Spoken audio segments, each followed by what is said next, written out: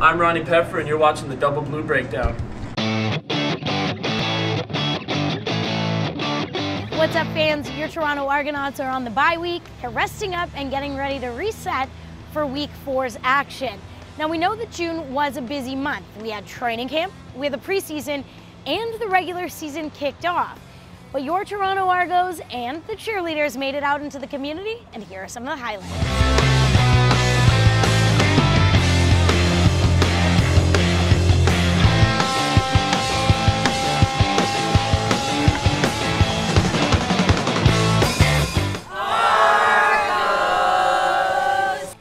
Now, shifting back to football, I'm still trying to find my place on the roster.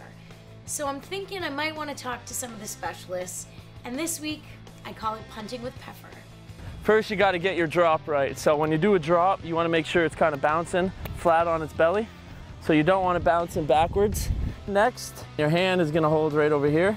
So that's going to keep it straight. So when your first step, you're going to take your first step, and then you're going to release this left hand.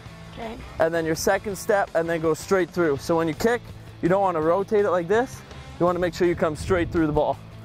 That's where all your flexibility comes in.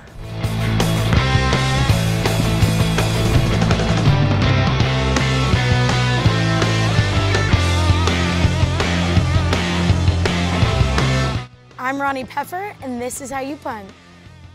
You're going to take your first step, and then you're going to release this left hand. And then your second step, and then go straight through. Just a few numbers short. So, punting, not my thing. But luckily, I do have some cool news to tell you about. Like big.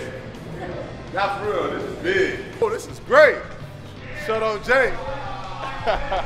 The Argos have officially made their move to be based out of BMO Field full-time. And with that, they've got a brand new workout facility right here at Rico. We want you to see what's going on behind the scenes, so follow me.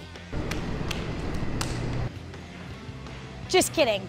We can't give it all away in week 1, so stay tuned. We're going to take you inside and show you everything that's going on in there next week.